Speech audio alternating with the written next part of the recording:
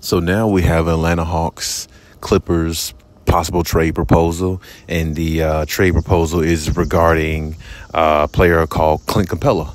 And, you know, for years I've been watching Clint Capella play. You know, he's pretty much a very good, solid role player. He definitely, you know, is not somebody who really can get his shot on his own, but he's somebody who can be assisted and could be assisted at a high level because I remember him specifically in Houston with James Harden, where James Harden utilized him basically for lobs all the time and, you know, catching things off the rebound in regards to misses and things like that. He does things like that very well. He's really good at the little things, you know, that can, you know, help and assist in regards to, you know, a team's offense rolling or playing at a decent level, pretty high level. So, I mean, I'll definitely give him that. And he can, you know, block some shots. He's definitely not somebody shy on the defensive end. And he's definitely somebody I think that the Clippers would be able to utilize very highly. And in regards to this, the proposal trade would be Robert Covington and Zubac for Clint Capella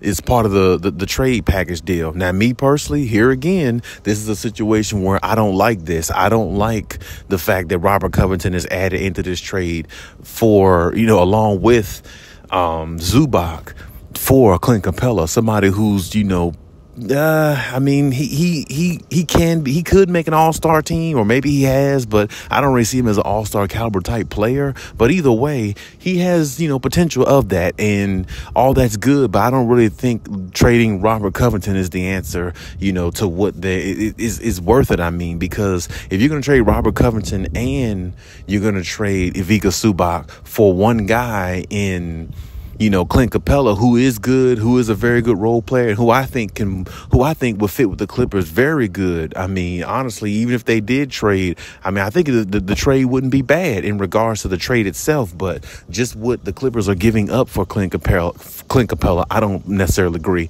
I don't really think they should trade Rocco. I think they should keep him.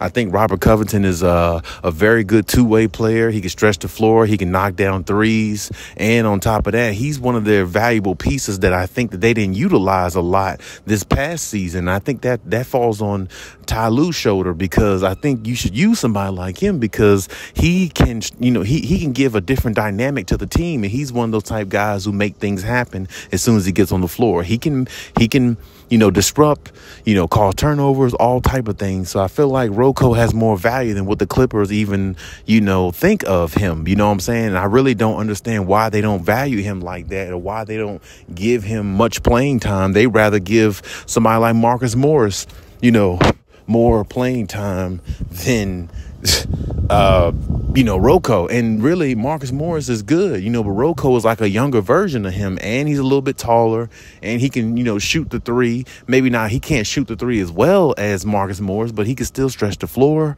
And on top of that, he's still a valuable piece in regards to a team, I think, winning a championship, because he's one of those guys that you can throw at the opposing team's superstar, and he can't stop him, but he can, you know, bother him a little bit with his length and his ability and, you know, cause turnovers. And he's just one of those type guys. And I don't know why the Clippers don't utilize him like that. I just think it's utterly stupid to trade for somebody like him along with Norman Powell and don't get the usage out of two players you traded for from the Portland Trail Blazers like a couple seasons ago. I mean, honestly, you know, the Clippers are going to have to wake up and really start seeing things for what it's worth, rather than, you know, trying to experiment and do things that's really not helping their cause. Now, of course, everybody's going to blame it on Kawhi and PG not being healthy, but even if they were healthy, you still got to have the right game plan. You still got to have the right pieces in the starting lineup. You still got to have the right pieces on the floor. And I don't really believe that Ty Lue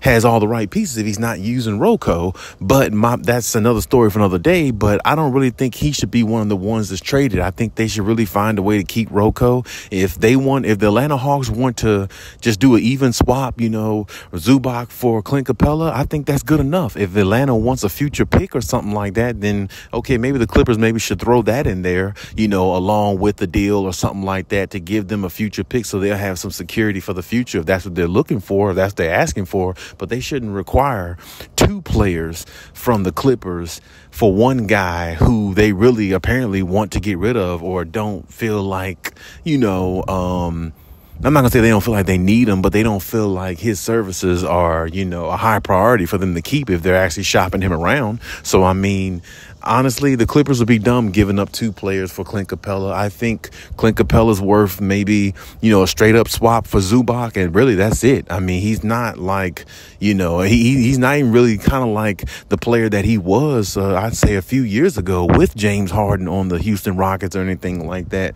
But I mean, there again, he does play for the Atlanta Hawks, so you don't really hear much about him. But at the same time, I think he can really, feed off of, what the Clippers have and everything if he was on the team. But I just don't want the Clippers to give up a lot to get him. And I just don't think that's the route the Clippers should go because, as I said before, and as you heard me state many times, the Clippers have so much depth. That's what makes them unique. That's what's gonna help them win the championship if they stay healthy enough to get that far to possibly put themselves in position to do so. Their depth is what's going to help them. It's not the fact they got Kawhi and PG. Those are the starters. Those are the guys in the forefront. But the guys on the back end that do a lot of the dirty work and the things like that, those are the guys they're going to have to count on. And like I said, they need those role players on the back end to support them, to have that support system. If you give up too much of your role players to get a guy here and there or to trade for one or two pieces here and there, you're going to make a mistake. You're going to make a huge mistake. But as I said, the Clippers organization have been known for making dumb